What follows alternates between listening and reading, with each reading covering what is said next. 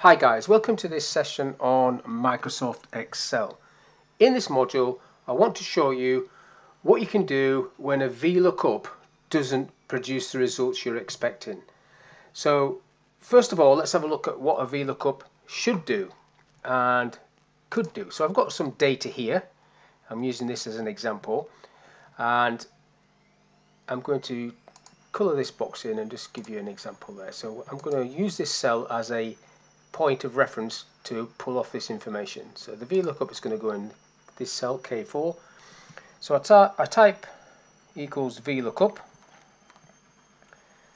and then it wants the value. So the value I'm going to look up is going into this yellow cell, and it needs a comma, then it needs a table. So the table is going to be this area, then it needs a comma, and then it wants to look at the column. So this first one is just going to be column 2, which is the description. That is column 1, column 2, column 3, and then another column, and then finally a 0, or you can put false, for an exact match. Now when I click the tick, I get NA because there's nothing in there. But if I type in ABC, it comes back with nuts. And that's how a simple VLOOKUP works. Nothing too complicated about that.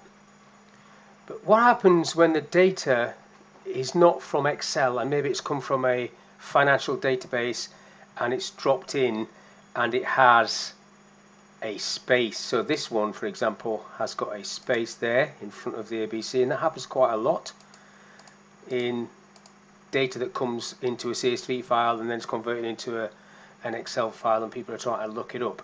So what I've got on the second sheet is just an example of that. So let's do the VLOOKUP. So say this is a code that you've got and you've just dropped this information in from a financial system and you want to do a VLOOKUP. So you do exactly the same. You go equals VLOOKUP and you're selecting this value and you're looking for the table which is on the other sheet, which is this table. So I'll just highlight that, and you still want the second column and you still want an exact match.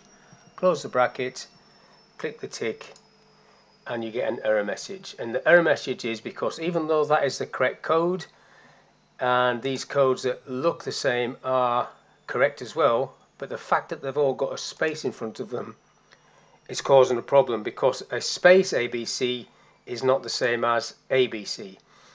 Now there is a function called trim in Excel which will get rid of spaces, but if I put trim around this formula, trim,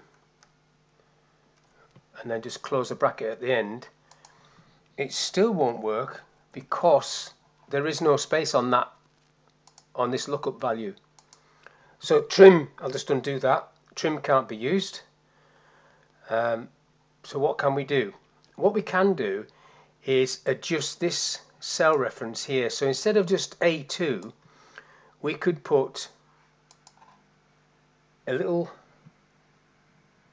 open quotes, an asterisk, which means any character, close quotes, that's like a text string, and then to concatenate it or join it with the cell reference you need an and sign. So that's linked like so, and when you click the tick there, it picks up the right information. Now if we went onto this sheet, now you could say, well, why don't I just put trim on this one and just have it sitting next to it? Yes, you could.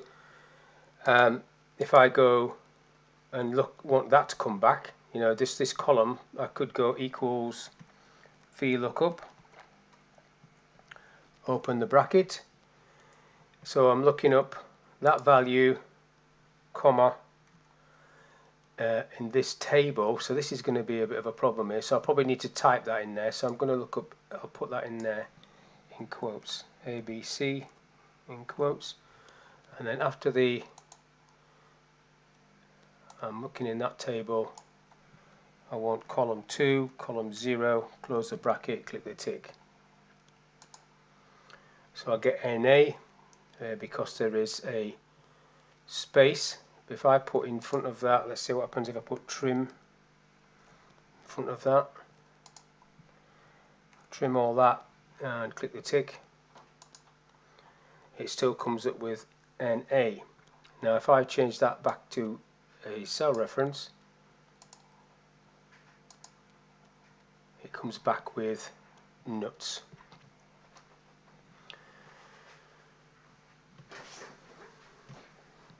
So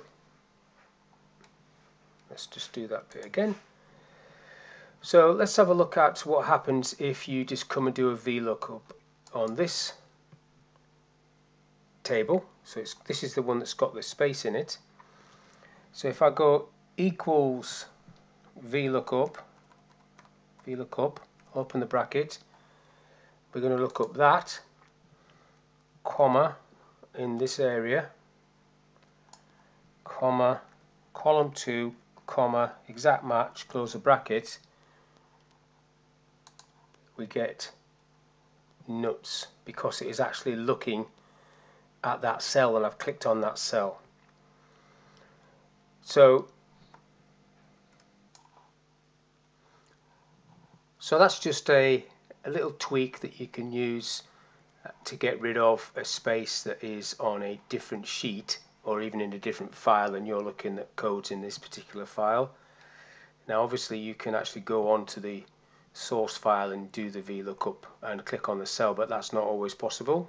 Some of the examples I've seen in financial companies, they have separate files and they're looking across files to check cross-reference things, so the space does cause a problem and this little tweak will sort that out. So hopefully that was of use to you. Thank you for your time. I'll see you on the next one.